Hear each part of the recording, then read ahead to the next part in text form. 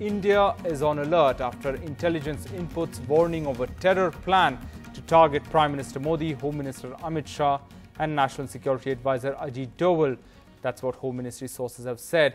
Indian Air Force sources have also confirmed a serious security threat to frontline bases following multi-agency inputs.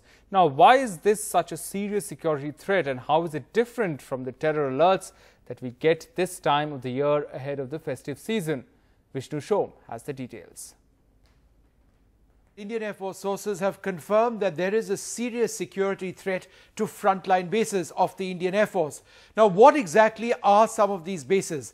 Well, let's bring up the map, give you some details. Srinagar, Avantipura, Jammu, Pathankot and Hindon Air Force bases are on what is called an orange alert. Let's bring up the map to give you an idea of all of those bases, all frontline bases in the north and the west of the country on a high alert. So what is an orange alert? An orange alert is the second highest state of alert. Beyond that is, of course, the red alert. Then schools in the area would need to be shut down. Not so far. Now, the Punjab police have also said that terrorists have been using drones to deliver weapons to Khalistani terrorists. They say that there have been 8 sorties of these small drones carried out in approximately 10 days. AK-47s and satellite phones have been transferred. The sense is that these satellite phones were meant for Kashmir. There have been 4 arrests which have taken place. Now, these drones that we are talking about, these are small drones, but with the capability of lifting, we are told, between 3 to 4 kilos. That's enough to actually carry either a gun or components of a gun, which can then be assembled. The Home Ministry has put out an alert to all states following a threat naming 30 major cities. The intelligence inputs include a threat letter dated 10th of September received by the Bureau of Civil Aviation Security. Neeta Sharma has the details. It's this intelligence advisory that spells out the major security threat across large parts of North India ahead of the festive season this year. The intelligence received is specific and worrying.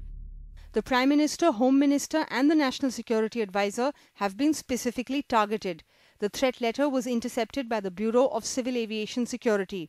The letter says terrorists will take revenge for the abrogation of Article 370 in Jammu and Kashmir.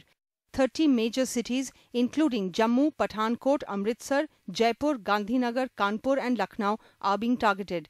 The airports at Srinagar, Jammu, Amritsar and Agra have been specifically named. The attacks are meant to take place this month. Army sources have told us that as many as 500 Pakistan-trained terrorists are either at launch pads just across the line of control in Jammu and Kashmir or in terror training facilities like Balakot, which have been recently reactivated. As many as 60 terrorists may have crossed into India in the last 2 months. उसका मुकाबला करने की, उसको defeat देने की ताकत हमारे force के जवानों में है, चाहे वो आर्मी हो, नेवल हो अथवा हमारी air force. Don't worry, our force is fully prepared. The multi-agency center receives inputs from various intelligence agencies. Now it has shared this information with various cities and states. And the threat level has been assigned to an orange category, which is a step ahead than a red alert. In New Delhi, this is Neeta Sharma reporting for NDTV.